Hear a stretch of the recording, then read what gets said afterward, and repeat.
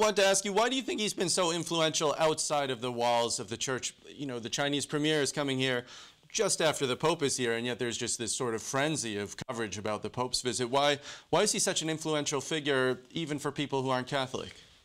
Well, first of all, let's say that the Catholic Church was not exactly enjoying the best popularity and esteem in the world, given a decade and more of the sex abuse scandals. Certainly, the prestige of the church was very, very low. That's one thing. This looks like a man who's very happy, who's enjoying himself, and his enthusiasm about the world is very infectious. People really, are admiring him. And the other thing is that he has really now emerged as a voice on the global stage, a political voice, I'd say, and one that's very new. He comes with this perspective of the global South. He's a Latin American.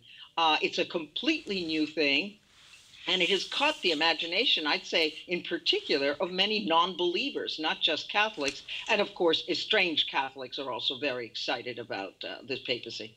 Well, you spoke of him almost as a global political figure. He has met some resistance within the church to some of the changes that he's made. How does that play out when you're covering the papacy? How free do people within the church feel to criticize him openly? How much is it sort of are there whispers against him in reporters' ears, if you will? Oh, the Vatican is still a place of whispers. It is not yet in any way a completely open place for open dialogue. It's the resistance is there. It's very strong within the Curia. Not all of it, but he's made changes. He's made personnel changes, but it takes time. But there's definitely, people will tell you that mostly it's a resistance of not doing, not necessarily obstructing him, but of not carrying out many of his directives.